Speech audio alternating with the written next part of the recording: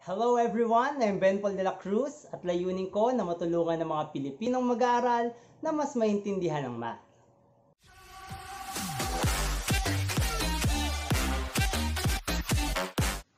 Taglish presents Introduction to Integration and of course, in Taglish. Masasabi natin na ang capital F ay antiderivative ng small f kapag ang derivative ng capital F of x ay yung small f of x sa lahat ng x sa domain ng f. Para mas maliwanagan kayo, magko-consider tayo ng examples. Halimbawa ay f of x equals 1 ang kukunan natin ng antiderivative. Ang tanong dito ay, anong function ang kapag dinerivative mo ay 1 ang sagot? Pwedeng si capital F of x equals x, pwede rin si capital F of x equals x plus 3, o capital F of x equals x minus pi, at marami pang iba. Halimbawa naman ay f of x equals 2x ang kukunan natin ng antiderivative. Again, ang tanong dito ay, anong function ang kapag dinerivative mo ay 2x ang sagot?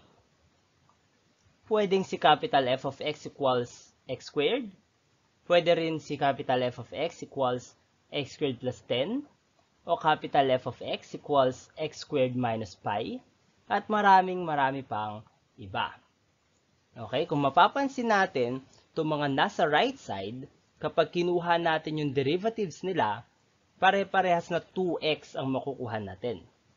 In short, itong mga capital F of x ay mga antiderivatives ng small f of x. Ang antidifferentiation or integration ay ang process ng pagkuha ng lahat ng antiderivatives ng isang given na function. Again, lahat ha, hindi isa lang.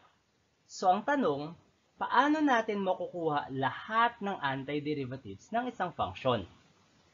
Tandaan, kung si capital F of x ay antiderivative ng small f of x, then si capital F of x plus c, where si c ay any constant, ay antiderivative din ng small f of x. Anong hugot dito?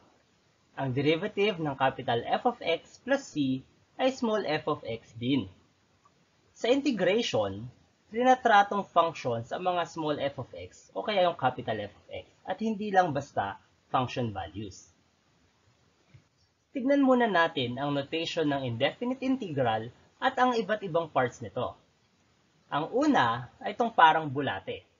Ang tawag dito ay integral sign. Ito ang representation ng integration. Next ay yung f of x.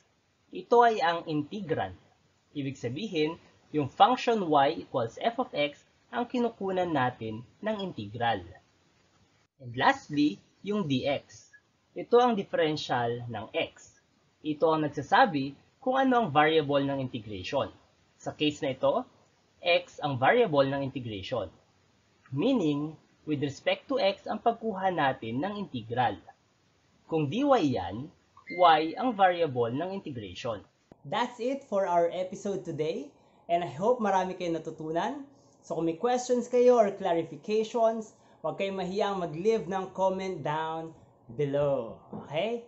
Again, kung nakakatulong sa inyo, huwag niyong kakalimutan mag-like and mag-subscribe and i-share sa inyong mga friends itong mga videos ko.